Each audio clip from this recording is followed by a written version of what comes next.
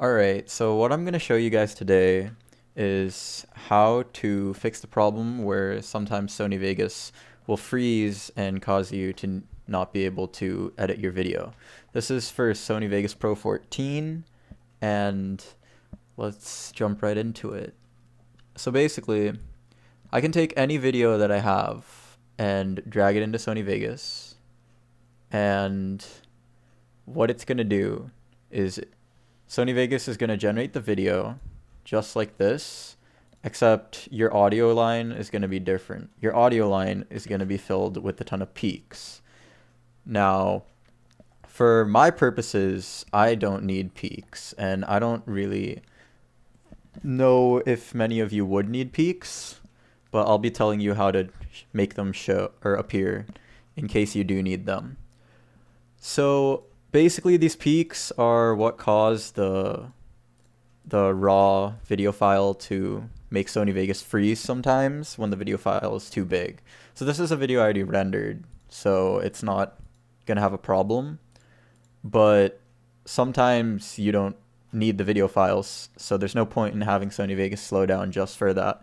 And to get rid of the video files, you just click Control-Shift-W, and the peaks disappear, as you can see. And it doesn't make the audio disappear either, because you can still hear audio if you play the video. And it'll be there any part. See, there's the audio for the videos, and you don't need to worry about it.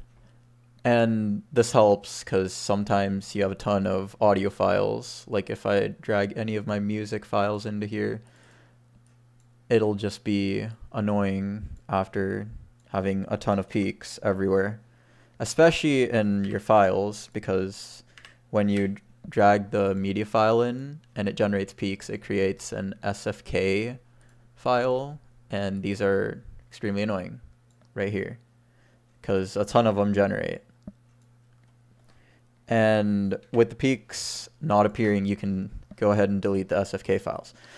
So what you want to do is basically, when you open up Sony Vegas Pro, you want to click Control-Shift-W, and it'll get rid of all the video file, or all the peaks.